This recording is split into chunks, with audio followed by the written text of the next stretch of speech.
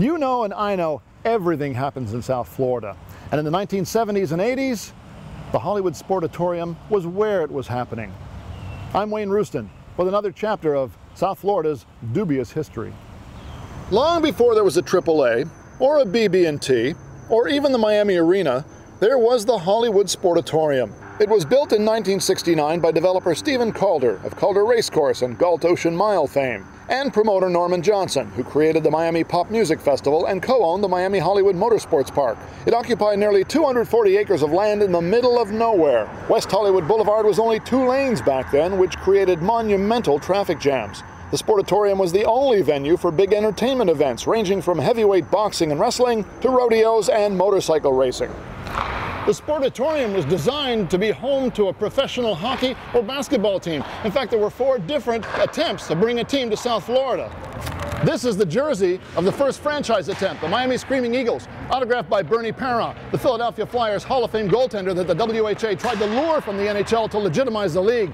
Unfortunately, the Screaming Eagles never got off the ground, partly because the Sportatorium was unsuitable for hockey.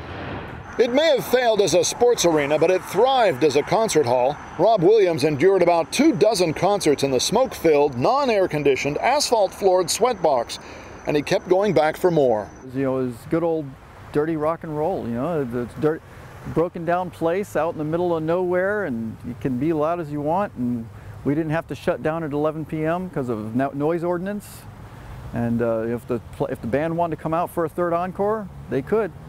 The Sportatorium was located right here at 17171 West Hollywood Boulevard at the time. Now it's Pines Boulevard, and this is a Sedano's supermarket. We've got a sprawling housing development to the north. As a concert hall, it had a leaky metal roof, lousy acoustics, and the stage was right about here, appropriately enough.